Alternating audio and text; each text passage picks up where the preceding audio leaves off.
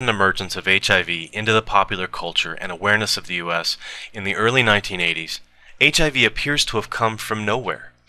Rumors swirled about where it came from, how it came to infect people from all walks of life around the world.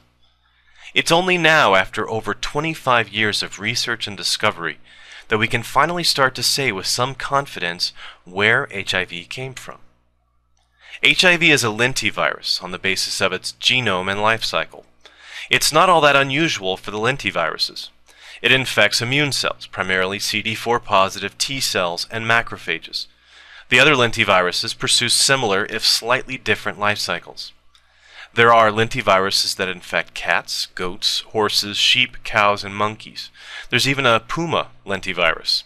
Not all of them cause disease under certain conditions.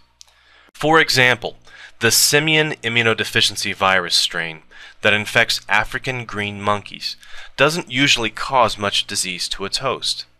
The rhesus macaque also has a strain of SIV that causes little or no disease. However, if you take a rhesus macaque, a monkey from Asia, and infect it with the SIV from the African monkey, or if you infect the African monkey with the Asian virus, the result is called simian AIDS, and it parallels what we see in humans.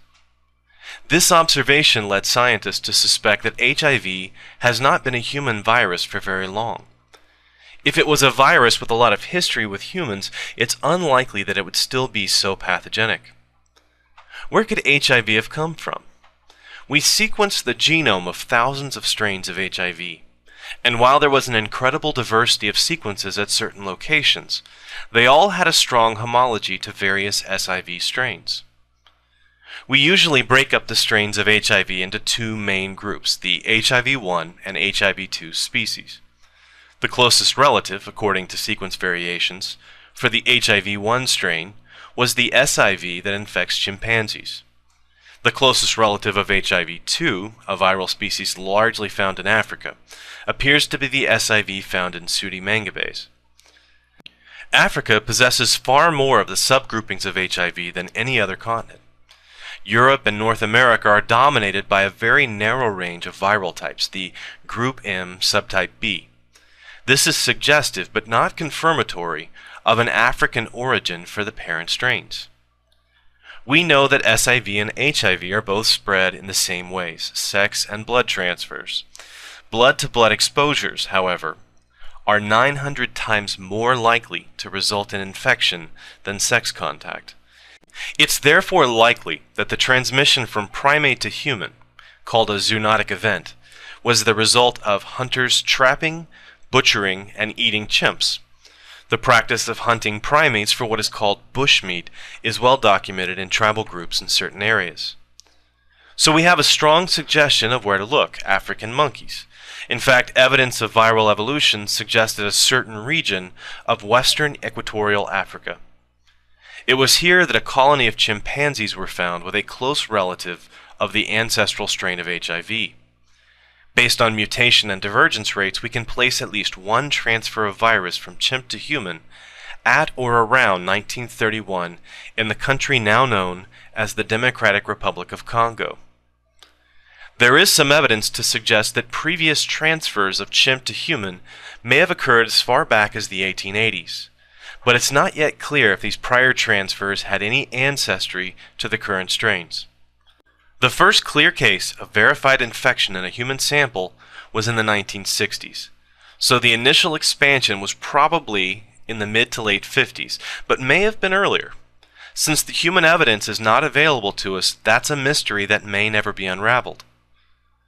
What was going on in the 1950s in Africa? Urbanization, for one. The cities of equatorial Africa experienced a population boom after World War II, along with colonial expansion. The world wanted the raw resources in Africa, and needed local labor to extract it. This led to a disruption of traditional lifestyles, and the rise of a post-industrial culture in a previously agrarian society.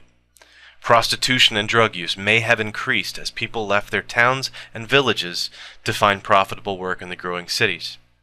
They probably left their families and close communities behind, and many were no doubt lonely and isolated in this new cultural setting. It could be said that it was not African culture that led to the spread of HIV, but the effect of colonialism and industrialization in an area that had frequent contact with our close primate relatives. Previous zoonotic transfers of HIV, and it's likely that there were many over the centuries, from prey to hunter, were previously isolated by the low infection rate from anything but blood-blood contact.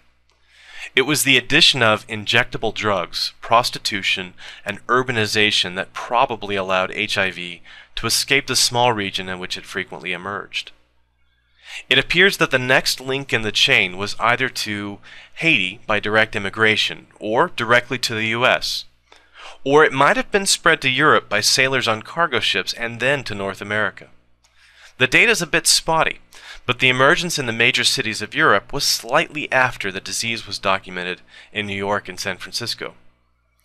Asia and Russia may have been infected by a second wave of emergence, as their subtype profiles are markedly different than the European and North American subtypes. South America, Australia, and Northwest Asia are a possible third wave emergence. The popularized idea of the Canadian flight attendant as patient zero is very misleading. He was certainly not the first case outside of Africa or in North America, but he was the index case in a large cluster of 248 patients in 1983. The other origin rumors that are very prevalent are the man-made pandemic theories. For example, the oral poliovirus vaccine transmission theory, which has no basis in fact, but it satisfies the need some people have for a good narrative, with a shadowy evil agency acting behind the scenes. The OPV hypothesis, advanced by BBC correspondent Edward Hooper and documented in his book The River, suggests that an SIV-contaminated chimpanzee culture was used to prepare the oral polio vaccine given in the late 50s and early 60s. His theory, which was effective at selling his book and ignited the imagination of conspiracy theorists, proposed that this SIV-contaminated vaccine culture humanized the simian virus.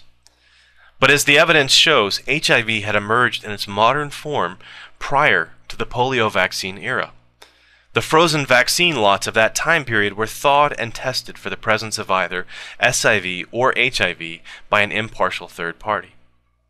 It's also completely implausible that HIV is an engineered virus or bioterror agent. The state of molecular biology in the 1950s was rudimentary. The capability did not exist at the time to make the precise molecular changes needed to generate HIV from SIV. Even crude techniques like co-culturing of the simian virus with known human pathogens like influenza would have been unsuccessful. HIV shows all the hallmarks of a zoonotic jump, not design. For example, look again at the distribution of HIV clades around the world.